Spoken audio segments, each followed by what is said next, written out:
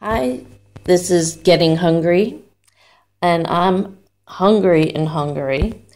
I just arrived in Budapest and went shopping for some food and thought I'd show a few things that I got. This is a packed coffee of cream, milk, and espresso. And I thought I'd try that because I like to have some espresso. I don't know if I have an espresso machine. Butter, teavai, and it's a very small package. And that costs about $2, I think it was. I don't remember. Let's see, what did the teavai cost? It cost, about $1.50. But they have very good butter. It's just tiny packaging. This is something, körözött. I had no idea what it was when I first came 13 years ago. And it is made from things like garlic, red onion, a kind of sometimes cream cheese or ricotta cheese, paprika, of course, that makes it kind of a pinkish coral color. And this is haziás, like homemade körözött.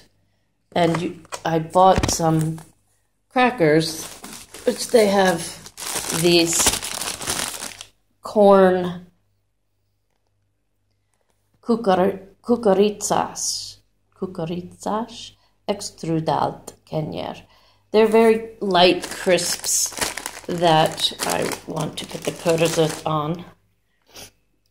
One thing I wanted to point out, that when you buy eggs in Hungary, 10 darab means 10 pieces of fresh eggs. So you don't get a dozen, you get 10. 10 eggs. Pilota, my favorite cookies. It's kind of my crack in Hungary. They have chocolate with chocolate.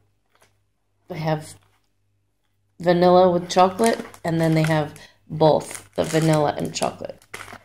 So I get a little bit of both. And then I got some fruit and chocolate milk.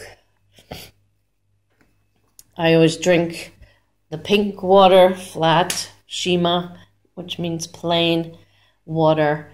And I get fresh rolls.